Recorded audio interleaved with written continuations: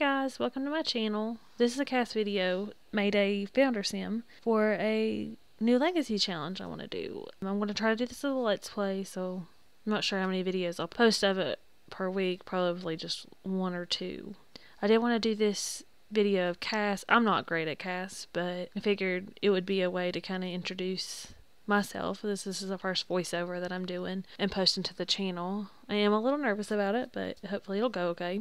This sim is, her name is going to be Reagan Gray. She'll be my founder. Yeah, I'm sure everybody knows what the Legacy Challenge is, but if not, it was created by Pinstar way back when The Sims 2 was a thing. Well, it still is a thing. When it came out and it started this aging up of the Sims process, he was able to create it. But you start out with your founder sim. You have rules that you have to go by, and you try to get all these things completed and all these things accomplished, and you try to make it all the way to generation 10. When that 10th generation, that sim is born, then you've completed the challenge, and then you're supposed to keep score of it. I've done several legacy challenges before, but I've never gone farther than, I think Generation 4 was the highest I ever got. I always get bored with it. Now, that being said, I've never scored it, so I'm going to try to do that this time. But I was trying to figure out what was the best and easiest way to keep score. So I was kind of researching that.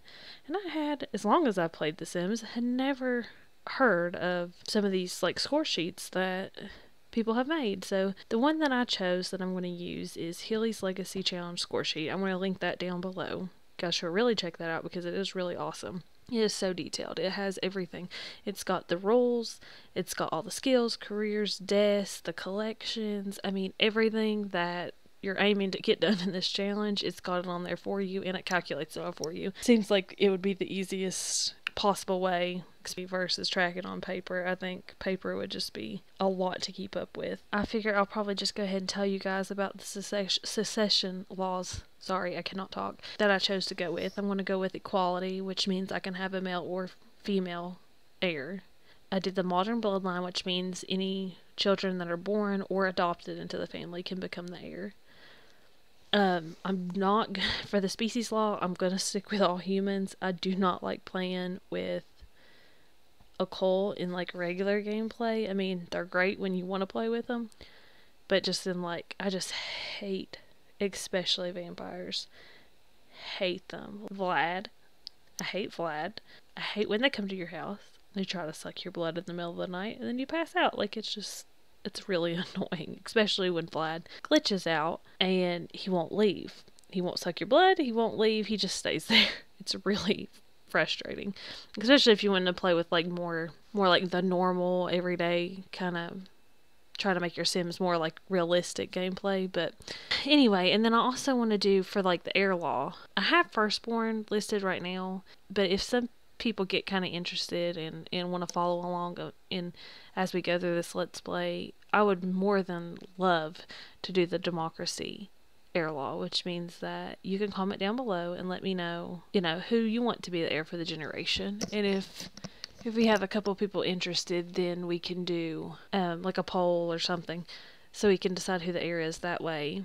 I'd absolutely love that. On this spreadsheet that was made, you can customize kind of what you want as the rules, the skills, the deaths, and all that. And I really thought about taking the vampire pack stuff out of it, but I figure leave it in there. It's going to get me out of my comfort zone, and that's kind of what this YouTube channel is all about anyway. It's something I've wanted to do for a really long time. I absolutely love The Sims. I mean, I played The Sims since The Sims 1. Really my favorite game, my favorite series. I mean, here this channel is. Hopefully, it's just for fun. I don't really have too many expectations from it, but just kind of want to have fun. It's something I've always wanted to do, is make videos for it. I'm so interested in getting to connect and communicate with people who have the same interests as me and have a passion for The Sims.